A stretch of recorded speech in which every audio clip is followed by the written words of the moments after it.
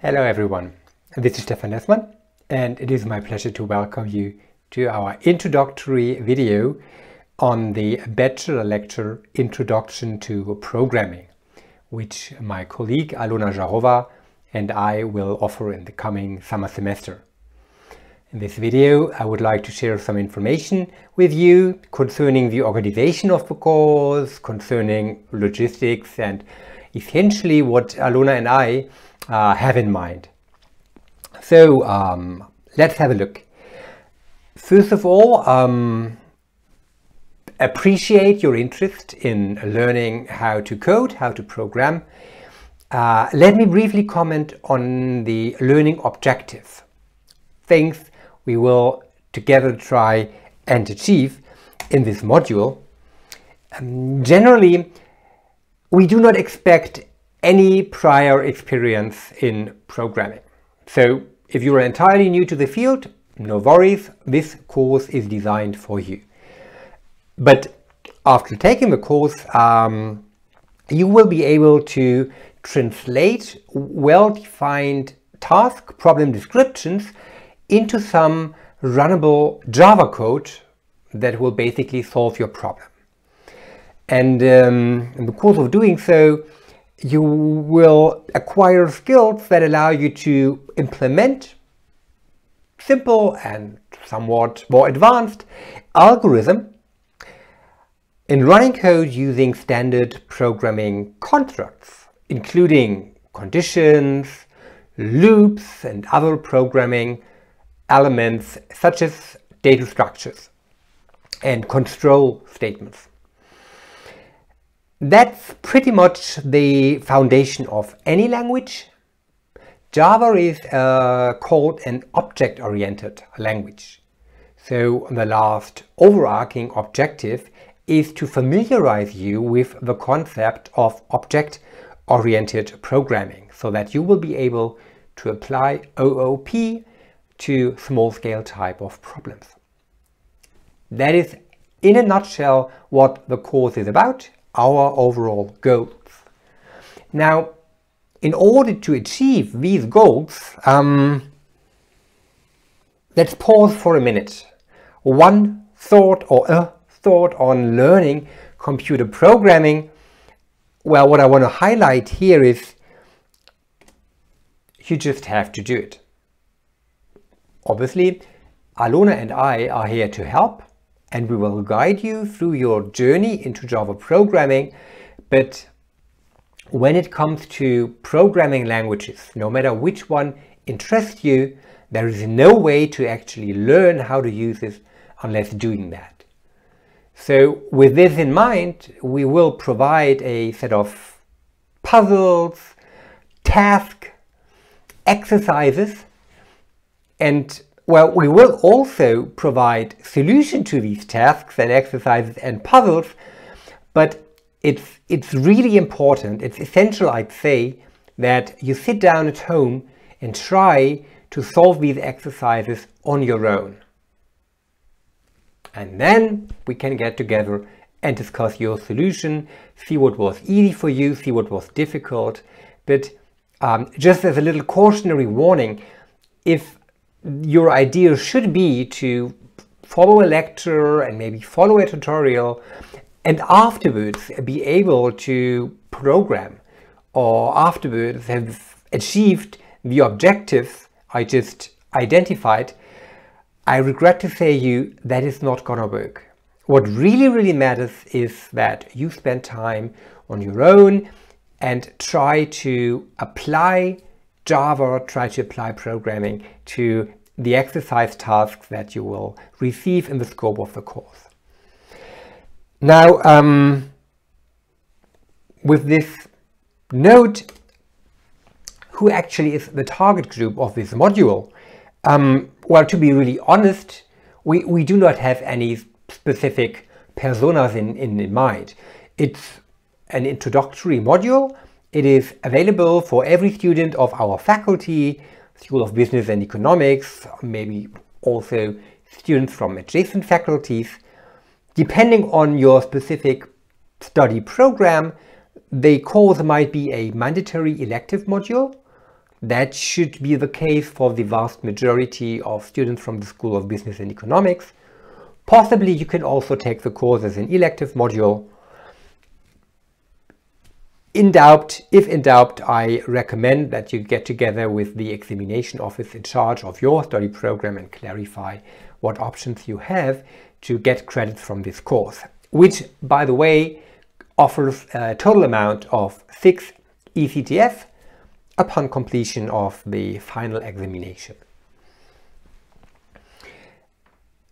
One bit that you might want to consider here is that should you plan to take a master course after your bachelor studies, there are a few master programs that would require you to demonstrate certain programming skills. And one example is the Master in Information Systems, with my colleagues in Adlershof and I offer here at our faculty. We also require applicants for that master program to demonstrate some programming skills. So taking this course is also a very good opportunity for you to get the required credits and skills in programming should you need them later on for a master program, right? And as most, and if I am not misled, as all courses at our faculty, the course is designed as a mix of lectures, which normally amount up to 2 hours per week, and a tutorial session, which also amounts to 2 hours teaching per week. At least that used to be the design that we have implemented a couple of years ago. But you already know that in summer 2020, everything will be a little bit different, and that the entire university runs a, well, digital only strategy when it comes to teaching. So let's have a look how this is gonna affect the Java course. We will stick to this duo of having a lecture in order to introduce programming concepts, provide some background, you know, and in addition, which is so important, we will have computer exercises where we basically do Java programming, where we carry out programming, where we work on clear defined tasks and trying to solve these tasks using the Java programming language. And as I said before, the idea would be, and this is what I really recommend, is that you'll get an exercise and then you have a week to work on this exercise before we will basically have the tutorial corresponding to that exercise and solve the problem together. I do know from the past that there are certain students that are tempted to come to the tutorials unprepared, and I admit that it is a temptation to just wait for the solution to arrive as opposed to just trying to solve the problem on your own. Very tempting, I know, but I can only re-emphasize, you would not achieve the course objective and you would not learn how to program, which I suppose is the very reason why you consider taking this course. So don't adopt such a strategy. When we give out a homework, make sure you plan for some time, 2 hours, maybe a bit more, maybe even a bit less per week in order to work on the exercise task. I can't stress enough how important that is. And obviously, in preparing for exercises, you can also work together with your peer students, where, given the circumstances, I would ask you to also make sure that you organize your collaboration via digital channels. For example, channels like those you will be exposed to in this course, and I guess also many other courses at our faculty. There is a little teaser here mentioned on the slide, right? You probably have already seen the star. Alora planned some very interesting extension of the course, very interesting for you. There is a certain certificate, a certificate by Oracle, which is the company behind the Java programming language, that you can obtain, and we will try to make sure that our exercises already prepare you for the Oracle certification, but more on that later. Let me further elaborate how we cope with the situation in summer 2020. As a matter of fact, for this course we are in a very luxurious position, and the reason why that is so is that my colleague Bart Barsens has written a book on Java programming, which we also use as our main textbook in the course. And on his website to that book, he has made a video available slides, but more importantly also video lectures to the vast majority of relevant chapters. And you'll get links to these videos very soon, and we will identify which videos in particular are relevant for our course. Maybe it's a good opportunity to have a quick look at Bart's website. I have it open somewhere. Oh yeah, here it is. Let me check my recording. I'm also learning how digital channels work, as you can see. Can you see this? Yeah. Yeah, you can. That works well.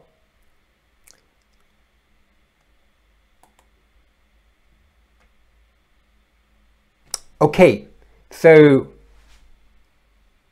you see the website right here. It's attached to a book, Basic Java Programming, or well, that is a lecture Bart has developed based on his book, Basic Java Programming. And here you can see all the videos, right? Freely available for download, all on YouTube. And that is an invaluable resource for us, especially in this semester.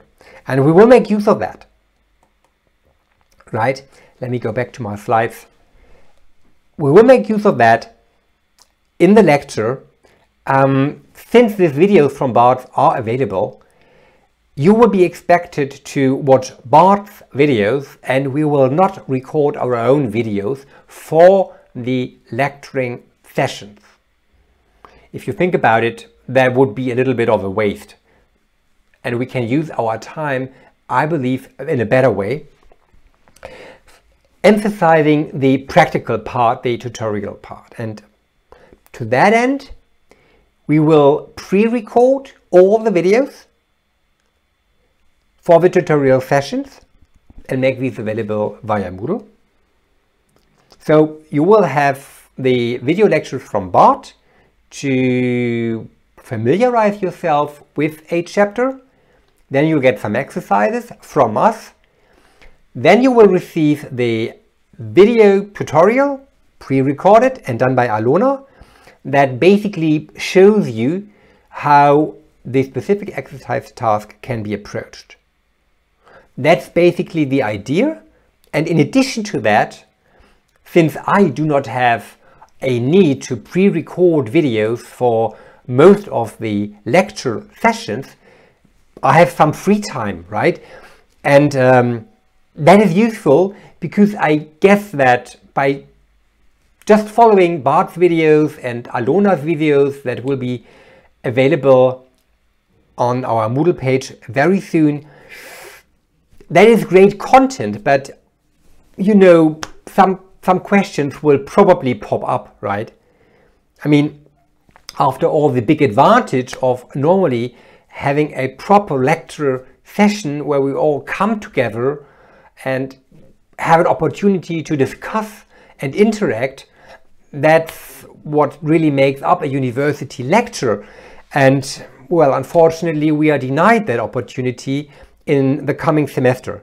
So long story short, we will have a weekly consultation session in the form of a live video conference using Zoom. Zoom is the tool we will make use of, and it is also a nice and really available video conferencing tool that you could make use of in order to collaborate with peers when you form study groups, working groups to, for example, work on our exercise tasks, right? So we will have the video sessions, and I plan with one session per week, just as a usual lecture, where there will be no prepared material, right? So I don't go to these sessions, bring my slide and talk about my slides. No. The idea really is that we'll get together and that you have an opportunity to ask questions. And I certainly expect you to have watched Bart and Alona's video beforehand so that you are qualified to ask questions. Otherwise, these live meetings won't be very beneficial. But knowing that programming is a non-trivial task, and then knowing that many of you will start from scratch, I think it is really important that I don't spend my time on redoing what Bart has already done, but use my time in a better way to be available for you to discuss your questions and problems, if any. That's pretty much the idea for the Java lecture and how we're going to take it in the coming semester.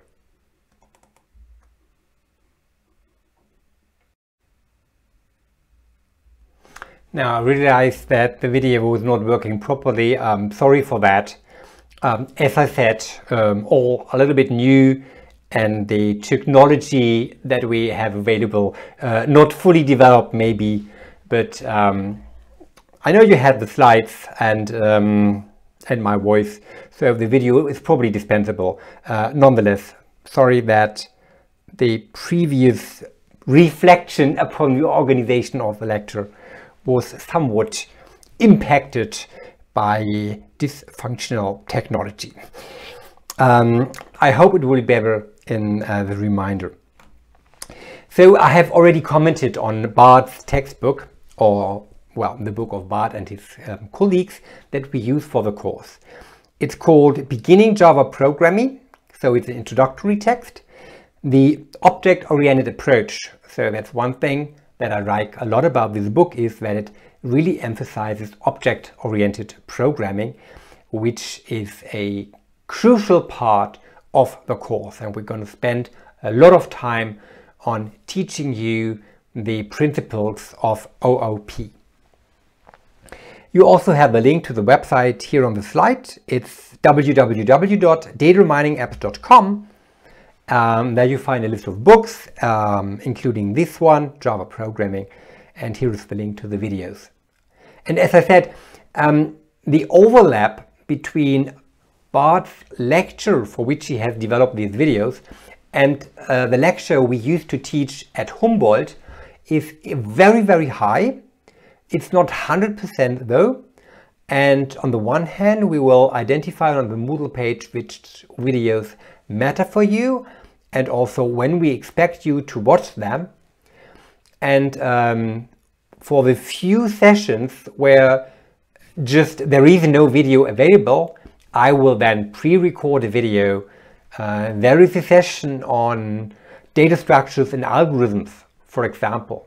So there I'll pre-record a video so that you will always have this tandem of a video lecture and a video tutorial walking you through some code to revisit the concepts of the lecture, and of course exercises for you to work on, right? Well, given that we use an English textbook, and given that Bart, who is from Belgium actually, also does his teaching in English, you might still be interested in some additional resources. Maybe you prefer a German textbooks or anything.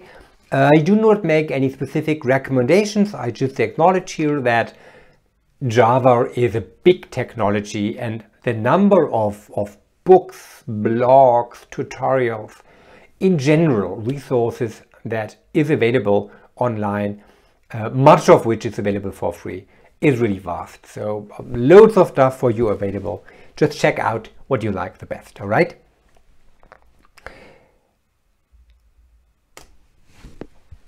Let me quickly go through the topics, or if you wish, the individual chapters. There is an introductory chapter, just some fundamentals of Java. And then we have kind of, well, three important blocks, I would say. Block number one is all about learning how to program.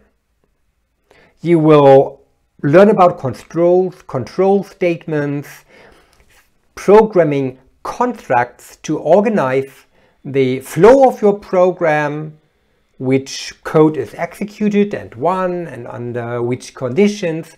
This is what I mean by control statements. So we really start from scratch, from zero. Okay, that's block number one. And in fact, this block is pretty much generic. Control statements to control the flow of a program. You have these in any programming language, so it's good to learn about them should you later need or want to learn yet another programming language. The second and the biggest part of the lecture then concerns object-oriented programming. I do not imagine any one of you to have heard about OOP before, right? Think about as an approach toward writing programs, big programs, commercial programs, complex programs. You can imagine that if you are to develop some really complicated type of program together with dozens or hundreds of peer developers, it can be extremely complex to keep track of all the parts of the programs and interdependency, etc., etc. It can be extremely complicated to keep the program up to date when requirements change over time, when new technologies become available. And that used to be a major problem in software development in the past. And this approach of object-oriented programming was basically born as an attempt to address these challenges of keeping programs maintainable and updatable, albeit computer programs growing bigger and bigger and more complex and yet more complex. It's a way to do programming, okay? And you'll learn how that works.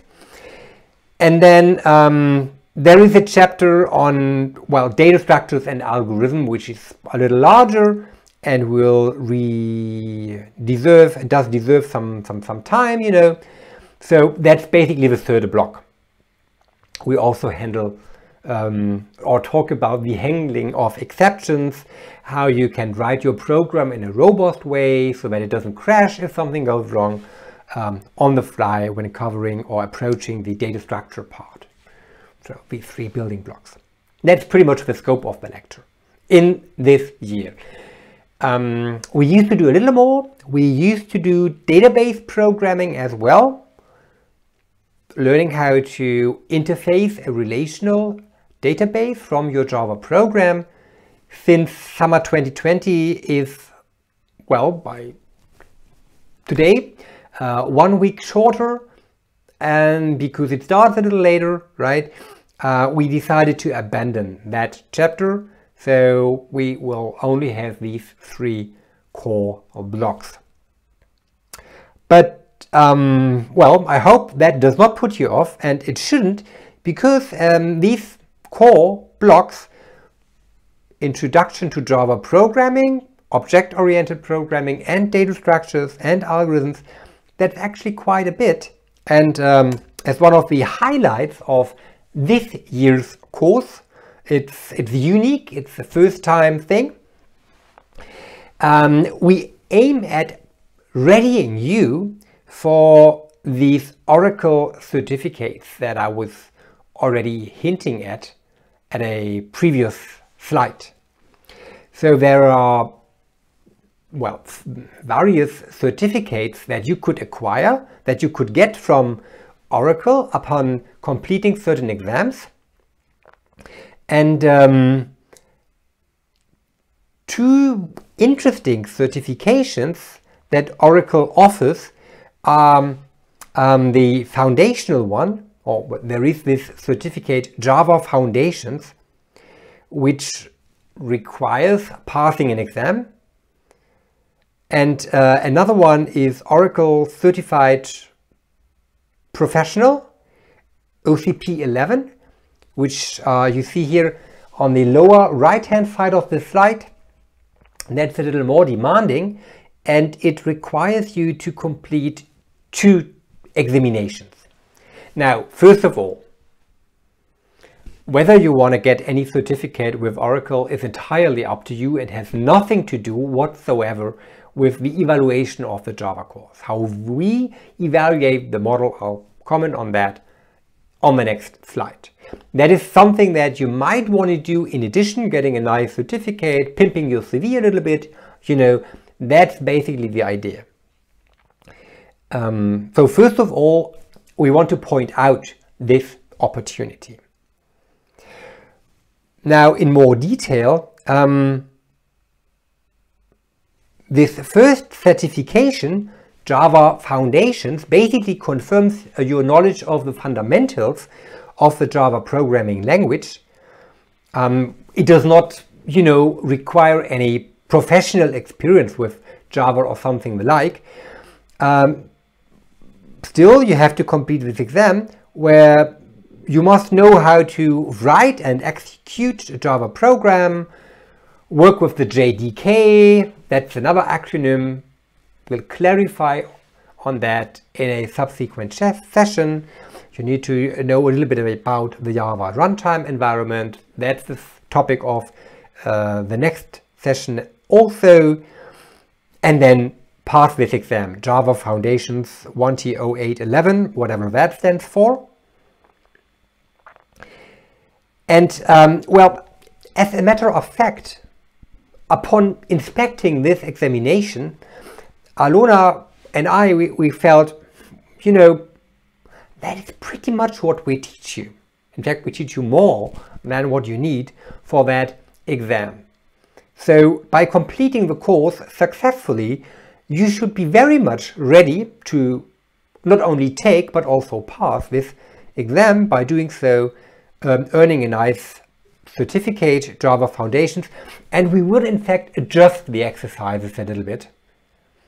You know, bring in some new tasks to really make sure that by following the exercises, you'll be ready to take this Java Foundations exam and get this certificate. As to the second one, the even more sophisticated one, or the next level one if you wish, Oracle Certified Professional, OCP, that one would confirm your proficiency and broad knowledge of the Java programming language and good coding practices. You see, a little more experience needed here, and also you need to pass these 2 exams, OCP Programmer 1 and OCP Programmer Part 2. Well, to be honest, in our course we do cover the topics of the first exam. So for that one here, as you see, this one, right? Same as this one. Follow with the exercises, do the homework, and you'll be fine. The scope of the second exam we do not cover. Our course does not have enough time to cover that as well. But still, I mean, you have a good preparation and could easily invest some more time if you wish to get the second certificate as well. But this requires you working on your own for the OCP Part 2.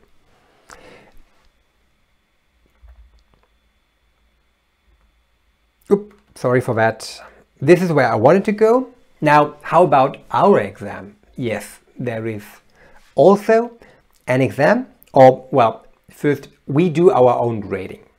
Again, these Oracle certificates are a nice to have, I suppose, and we will adjust our tutorial session to prepare you the best we can and then it's up to you whether you want to go there.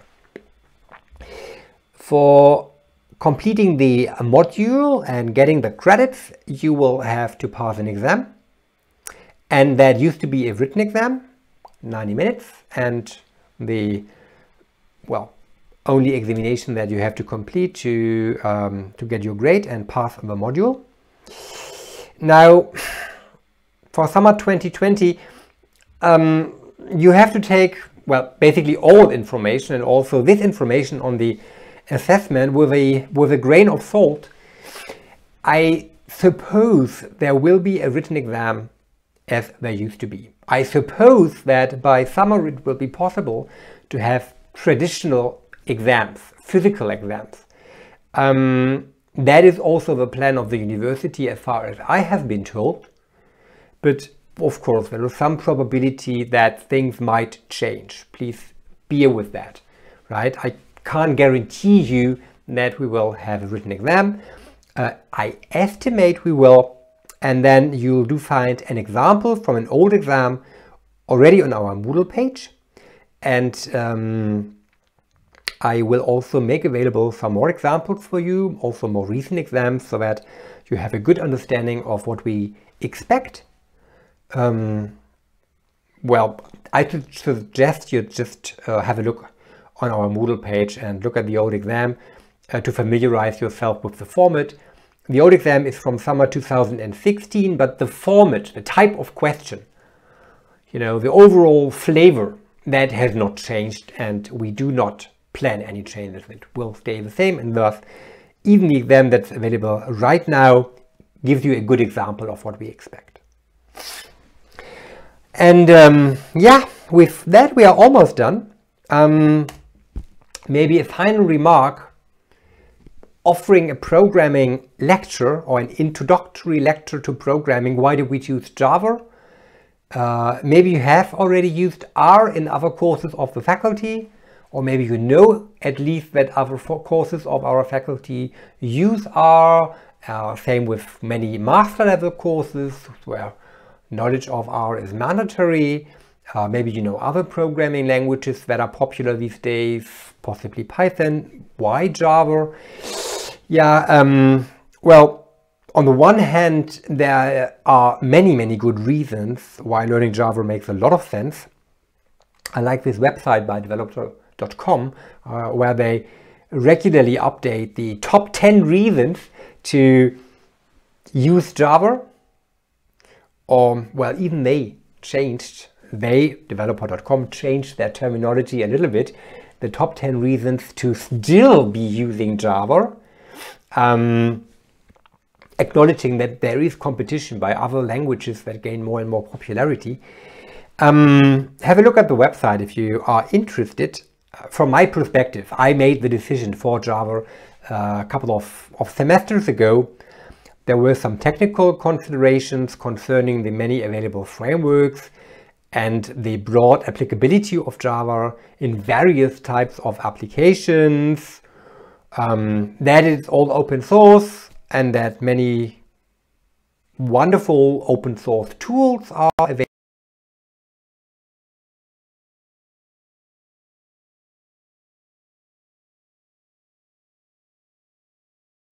in which you write your Java code, inspect your code, debug your code, and have many neat features to help you write good code. All that is available for free. But honestly, the most important determinant for me was that Java, in my opinion, just exhibits the right amount of complexity. There is nothing that would not be needed, but on the other hand, it's not like many of, well, Python I was mentioning, many of these popular programming languages that try to take away responsibility from the developer to a large degree. I want you to learn programming the proper way from scratch. Well, the type system is a key element here. When you write code in Java, and you would store some data that maybe a user enters by completing a text form. Now you store and process that data. In Java, it's your responsibility as a programmer to make sure that you tell your program essentially what type of data you are working with. If you work with text data, you need to tell your program, I work with text data. If you work with numbers, you need to tell your program, I work with numbers. More specifically, you need to tell, well, this number is actually a real number that I want to store with a certain precision, whereas that other number actually is an integer number where there is no fractional part. And that may sound a little bit complicated at first glance, and I do admit that it even sounds complicated to me, but we will see the coding examples and can then elaborate more on that. You will inevitably learn a little bit of what's happening under the hood when you do programming by doing it in Java as opposed to certain other languages. And that, I believe, is extremely useful. Another reason is that Java is strictly object-oriented, and object-oriented programming is something that's very important. My experience with languages like R or Python is such that many students later find it a lot easier to use these have they learned proper programming sometime before in their studies. I teach some master courses on deep learning, for example. I guess you have heard about that term. If you haven't, don't worry. But anyhow, in these courses, we will use some libraries from the big IT companies, Microsoft and Google and Amazon, etc. And obviously they write excellent code, and they make use of object-oriented programming constructs a lot. And if you've never seen that before, you might have a hard time learning these powerful libraries. So anyways, I'm talking too much. This object-oriented programming is something extremely important to write production-level code, and at the same time, even if you never find yourself in the situation to write code for production, it's very useful to learn programming the proper way. Java will provide that, and this is why we picked it. All right, so that is it as far as the introduction goes. Thank you very much for taking your time and watching these videos. I hope you will enjoy the course a lot. Alona and I look much forward to the course, and I hope that you will be happy with the digital-only format in which we offer the course. The Moodle page is already up and running, yet in a somewhat premature status.